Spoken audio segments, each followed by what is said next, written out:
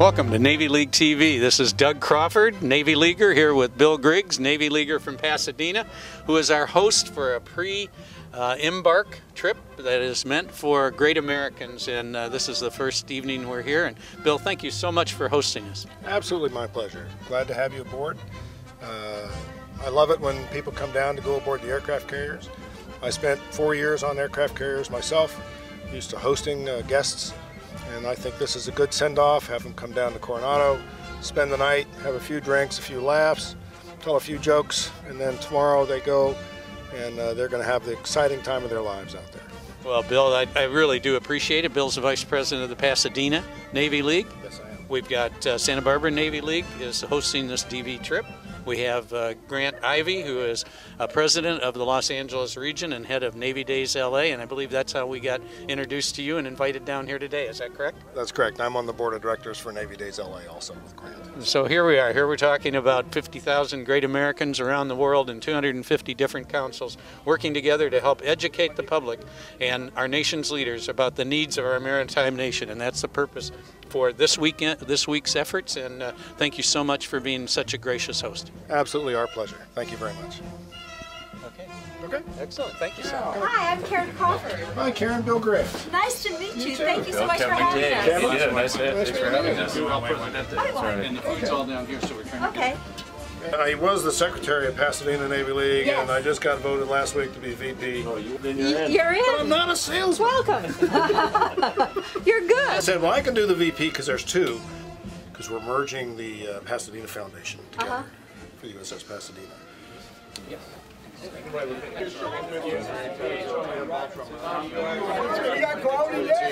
Navy League TV, we're here this evening for a wonderful event. We're going to be sending off a group of great Americans who are going to be spending some time with our nation's finest sons and daughters aboard the USS Ronald Reagan while it's at sea, just 2 days before it deploys for the Middle East. We hope that you'll enjoy the show and that you'll have an opportunity to be able to show this and ask other people to take a look at it, to see what Navy League of the United States does in educating the nation and our nation's leaders about the needs of our maritime nation. I'd like to introduce you to Bob Bradway. Bob is one of the individuals that is elected to be able to go aboard this ship, and I was just curious if you could tell our watching audience what it means to you to be able to go aboard this ship. Oh, well, Doug, this is an honor and a privilege, a lifetime dream to be able to go on board an active working aircraft carrier, part of the United States Navy. A treat. I can't tell you how excited I am about it. I think the big question that all of us are going to be asking is, what is it that you're most apprehensive about knowing that you're going to be tail hooking onto an aircraft carrier? I'm not at all worried about the tail hook. I'm worried about the seasickness, Doug. Well, Bob, I can tell you from firsthand experience, you're going to be shaking hands and watching first-time pilots be able to qualify before they deploy. And I do appreciate your taking time off to be able to come down and do this. And we look forward to speaking with you during the trip and learning more about the experience as you're flying aboard and spending a night during qualifications aboard the USS Ronald Reagan. Well, as I say, this is the treat of a lifetime, and the DV program is a wonderful way for citizens like me and my colleagues here tonight to have the opportunity to learn more about the Navy. So thank you very much for hosting us this evening. We're delighted to be here. It's a pleasure and an honor, and good luck. Thank you. Okay.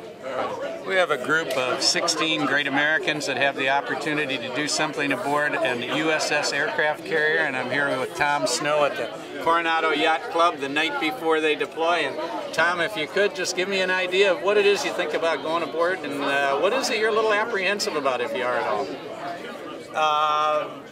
You know, having visited the Reagan through your good graces 4 years ago, I've had a chance to, it's not a complete surprise to me. And I'm just I'm not apprehensive. I'm just, I'm like a kid before Christmas. It feels like, just really excited. Tom, have you ever flown aboard an aircraft carrier before? No. When we talk about great Americans that volunteer their time to educate the public about the needs of our maritime nation and that actually do something to bring, I'm not talking about hundreds, I'm talking about thousands of Americans that wear the uniform of our nation to our shores, whether it be in Santa Barbara or Los Angeles. It's this guy I'm standing next to right now, Mr. Grant Ivy, president of the area, Los Angeles area, president also of LA Navy Days, and the host, the guy that's really pulled it all together and done a fantastic job. Council's working together, a pre-embark, a pre-yacht club, a cocktail party, just an incredible communication through this whole process of setting up this DV grant. What is it that makes you want to do all this for the Navy League and the people that get involved?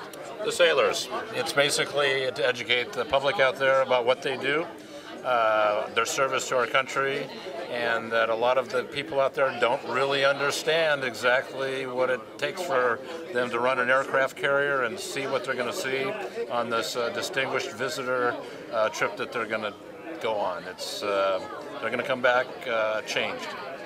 F-18s, 5,000 men and women wearing the cloth of our nation. I'm here with Bill Guilfoyle at the Coronado Yacht Club, and Bill, I'd like to know, what does it mean to you to go aboard this incredible ship and to make this trip of 36 hours with some of our nation's finest? Well, I think most guys from the time they're young, when they see the first aircraft carrier, dream of the opportunity to land on one. So obviously that's going to be exciting. And I'm a lifelong sailor, and I'm actually planning the trip across the ocean this summer. So it's going to be great to be with professional mariners. I think this is a good one, not only the professional mariners, but some of the finest aviators in the world. And in case you have any problems, I'm sure you'll make some friends so that if you need to be picked up, that you can do that. Well, I'm looking forward to meeting them, and hopefully it'll be the beginning of a long relationship with the seamen in Santa Barbara. Excellent. Santa Barbara Navy League. Best Navy League in the world. Thanks, Bill. So Navy League of the United States operates the way it does because of volunteers, members, donors, people that step up to the plate because they have something that they want to accomplish and something they want to give back to those men and women who serve our country. I'm pleased and honored to be standing here with the new president of the Santa Barbara Navy League, Kevin McTague. And Kevin, what is it about this responsibility as president of one of the finest Navy leagues in the world that you find is your biggest challenge? The challenge, I think, is to get the community involved as far as education. We want to get out the word to the community in Santa Barbara exactly what it is that our men and women of the naval services do for our country, not only all around the country and the world, but in the Santa Barbara, Ventura area itself. And I think that's our number one challenge. It's very easy when we have a ship visit because there is a lot of interest involved. It's there, it's right in front of everybody, but it's in between those visits. I think it's the biggest challenge to generate the interest, to provide the information, to get it out to the men and women of our community about what our servicemen and women do for us. Well, this is one of those opportunities between ship visits with budget cuts and wars that are being fought around the world and uncertainty and in everything and everywhere that we look. It's all that much more important that we improve everything we can do about the morale and boost and saying thank you to those men and women. So there's 5,000 aboard the USS Ronald Reagan, and you're about to go aboard that lovely ship for the first time. And what is it that you're excited about doing when you're aboard the ship? Well, naturally the landing and the takeoff, but on board, I think just going around, seeing how the operations work, but really meeting and talking with the servicemen and women on board. The Coronado Yacht Club has been kind enough to host us here. Before we go aboard a DV, we've got 16 great Americans. Mr. Michael Tobes involved as well to go aboard this aircraft carrier tomorrow. And Mr. Tobes, we'd just like to know, what does it mean to you to be able to fly aboard a ship with a piece of American soil out at sea with 5,000 Americans aboard that ship? Well, it's really exciting for me to be here and to have this wonderful opportunity. I was a Lieutenant JG in the Navy about 100 years ago and was never aboard a ship in the 3 years I was in the Navy. So this is great for me to do something like this. And a couple of years ago, I went on another cruise with a landing ship and met some just wonderful, wonderful people. The crews are just absolutely superb, and I was very impressed. I'm looking forward to this. For some of you have this challenge coin in front of you. There's a story behind this challenge coin. 1917, World War I, there was a pilot who had a squadron of bi-wing planes that were flying over Germany, and he was from a wealthy family, and I think he graduated from Yale. Anyway, he made a coin with a medallion on it, and he gave it to each one of the pilots in his squadron, and it had an emblem of the squadron. So one of his pilots put it in a leather pouch around his neck and got shot down over Germany and imprisoned, and they took all of this insignia from the guy. He later escaped back to the French line, and they were going to shoot this guy. They thought he was a spy from Germany, but somebody discovered in this pouch this coin with an emblem from the squadron, and they, instead of shooting him, they gave him a wine. So there's the story of the challenge coin. Now, Keep your coin. your coin, the challenge comes in it with people of the same ship or the same squadrons or units in the Army. The Air Force has these coins too. Admirals have their own coins. So anyway, if you have your coin and you're at a bar and somebody pulls it out and wraps on the bar like this, that's a challenge. So all you bring your coins out and you wrap like that too, that means the challenge is. So if I wrap and all of you have a coin, well, I have to buy you all a drink. So if I wrap like that and you don't have your coin, then you buy the drink. So these things sailors love. We've given you guys 3 each. Now one is for you. The next 2 are for you to give sailors. Many of you already understand what it is the Santa Barbara Navy League does, but I want to bring it to more of a personal issue with what's going to happen tomorrow. We're going to be on the ship tomorrow, and the USS Ronald Reagan is a ship that has been adopted by the Santa Barbara Navy League and was involved in the commissioning of the USS Reagan. And as we go around the ship, you'll see what the Santa Barbara Navy League has done, which is one of the 2 goals of the Santa Barbara Navy League. One is to help and support and serve those who support and serve us in the Navy and all the naval services. The other part is education. But the part that you'll see tomorrow is what the Santa Barbara Navy League did as part of the commissioning and the adoption. And one of our goals and missions, as part of support and serve, is enhancements on the ship. The ships come out and they are bare bones. And what the Santa Barbara Navy League and other Navy leagues do for the ships that they adopt is to help kind of fill it out a little bit by providing things such as, geez, Doug, you can go help me out a little bit more. Yeah, well, exactly. Everything from the chapel to the basketball court to the vans that are on board it.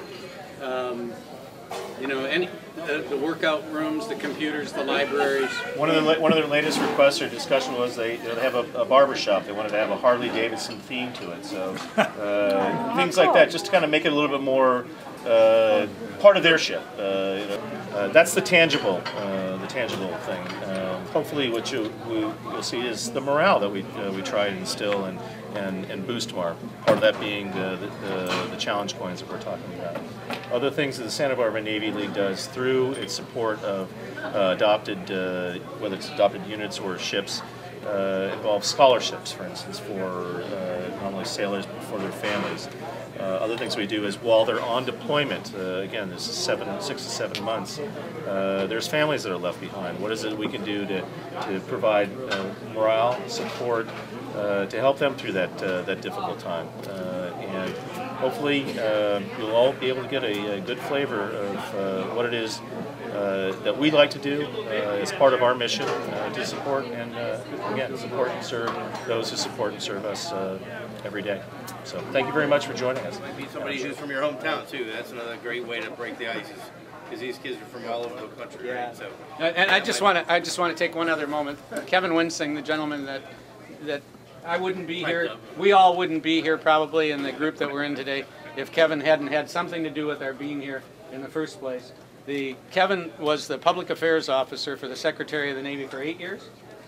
Mr. Gordon England, who was just an incredible American, came to Santa Barbara twice. CEO of General Dynamics? Lockheed Aircraft Company, and then Executive Vice President of General Dynamics before he became Navy Secretary. Yeah. And then he became the Public Affairs Officer for the Deputy Secretary of Defense under Rumsfeld. And I would very much like to add that probably one of the greatest honors I've had in my career has been to host a party aboard the USS Sequoia, the presidential yacht, on November the 18th. Thanks to USO and partnering with the Navy League, we invited wounded warriors and some of the top executives of our defense industry to come aboard on November the 18th. So thanks to Kevin Winsing, and I'd like to introduce Mr. Sloan Gibson, the CEO of USO, has come here to be here with us just to say good day to you and good evening to you and see you off on this trip. So, the past president of the Santa Barbara Navy and the current National Vice President of Public Affairs and Education, it's a great honor to have you guys here. And one of the primary reasons that Theodore Roosevelt created the Navy League more than 100 years ago was to educate the public, and that is why you are here. You are here one-on-one to meet the sailors, the junior officers and senior officers, and commanding officer of the USS Ronald Reagan. And it's going to change your life. And that is what we want to have happen, to educate the public. We actually will celebrate our 70th birthday Friday. Franklin Roosevelt, back in February of '41, got together 6 different organizations that he felt like needed to come together to help support our troops as we were preparing to enter World War II. And we've been at it ever since. The USO, when people hear the name today, they still think entertainment, and we do a lot of entertainment.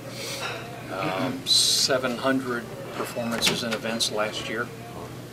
Almost every date on the calendar, there are celebrities somewhere in the world with troops and families.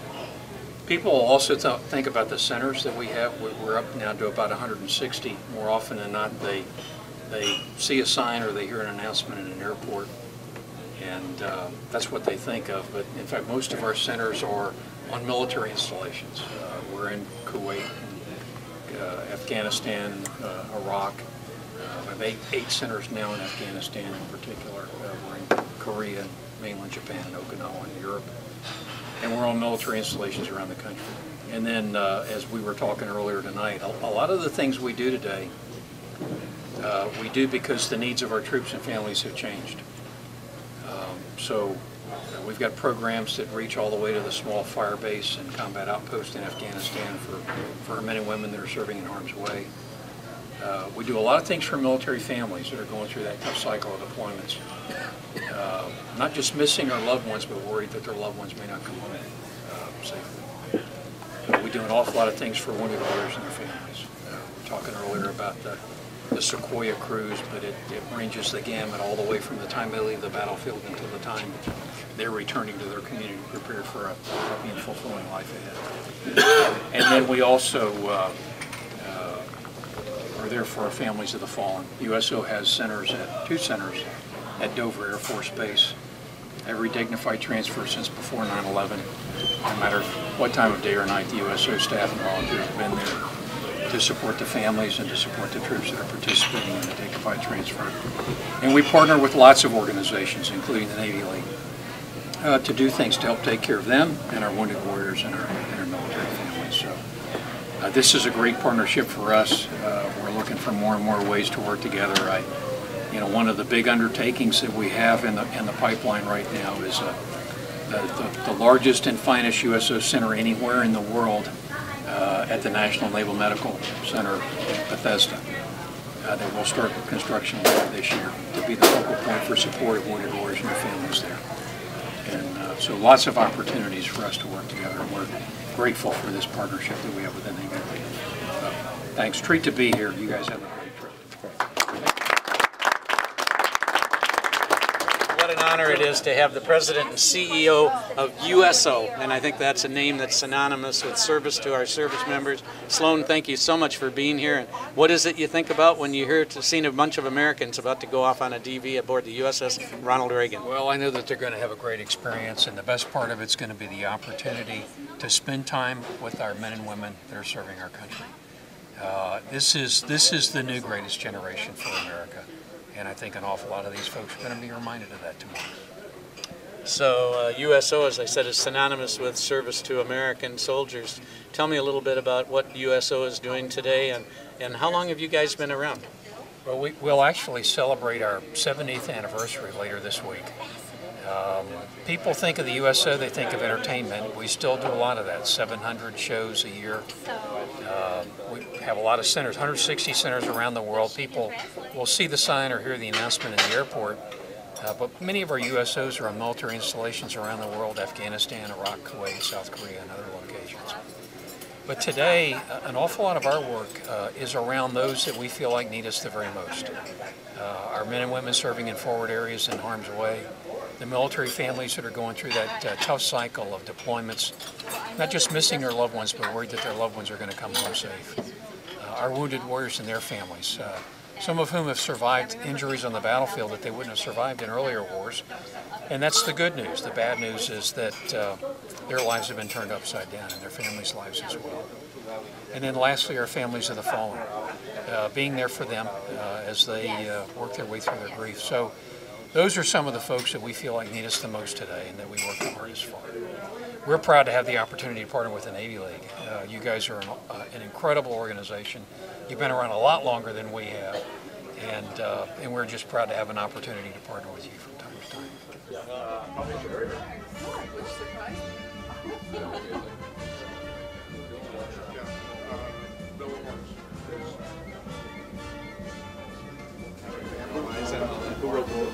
I think we're going to shuttle a little convoy goes over there. So. Rolling. Oh, rolling. Uh-oh.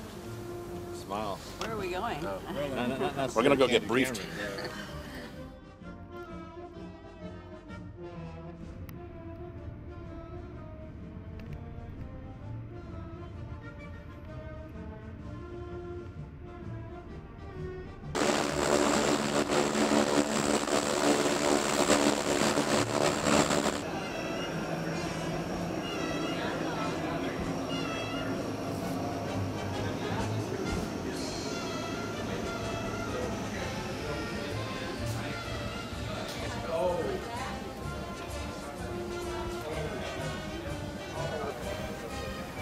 Absolutely.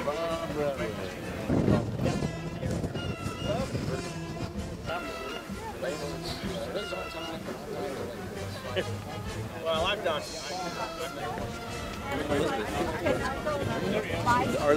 The one that's in Long Beach. Yeah. Oh, no, the real one. Everyone with the Santa Barbara Navy League that's going out to Ronald Reagan, we're going to have you line up behind the white vans here, and that's where you'll exit the vehicles and take all your bags out. We're going to put luggage tags on your bags and issue you name tags at that point, and we'll get you started. Once we get everything tagged and bagged, these guys will take your luggage, or your primary luggage. But right now, if you have anything that you need to keep with you, like medicine or your wallet, sunglasses, a camera, something that you want to keep with you at all times, pull it out now and grab it and get that ready. Because once we load your bags up, that's the last time you're going to see these bags until you hit your rack tonight and go to sleep. If there's something you absolutely need, we can get it for you.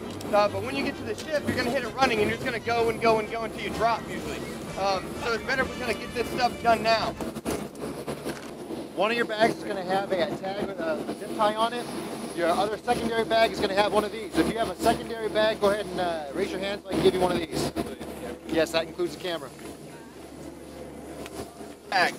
We've laminated the tag that goes on your primary baggage. It has point of contact numbers and things you'll need in case your bag gets missing. So I'm going to hand you a plastic clippy thing. You're going to use this to affix the yellow tag to your primary baggage. And I have a name tag that you're also just going to peel off and put on your lapel. That's going to help your briefer know who you are and know who to address. So I'm just going to call these out. They're not in any particular order. I apologize for that. Audrey Byers. Condit. Tom Snow. Yep. Thank you. Ronald Lee. Here. Nelson Del Rio. Here. Michael Tobes. Court Tarboro. Bob Bradway. Tom Schleck. Here.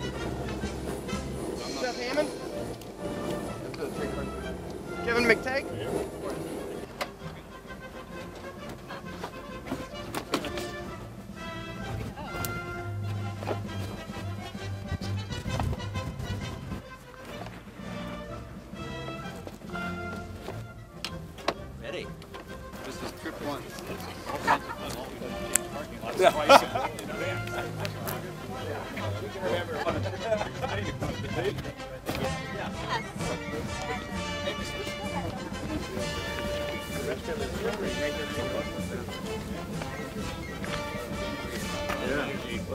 Entertaining, and I realized how good it wasn't sitting close. Yeah, okay.